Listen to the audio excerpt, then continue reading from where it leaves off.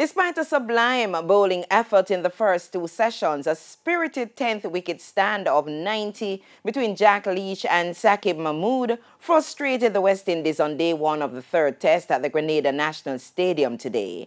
As Jerome Foster reports, the English recovered from 114 for 9 to 204 all out.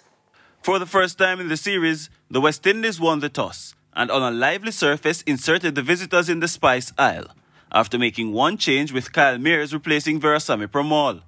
Mayers repaid the faith shown in his selection by removing Zach Crawley for 7 at 23 for 1. So often Kyle Mayers does it. 2 overs later, Mayers was at the double by nipping out the big scalp of Joe Root for a duck. And he's got another. The English wobbled to lunch at 46 for 3 when Jaden Seals joined the party to dismiss Dan Lawrence for 8. Oh, that's gone. It got worse after the break, with the pitch mirroring the name of the country as things got spicier. The Windies ripped through the heart of the English batting, with the score moving from 53 for 3 to 67 for 7 in 44 balls. Ben Stokes, Johnny Bairstow, Ben Foakes and Alex Lees for 31, all falling in that frantic period.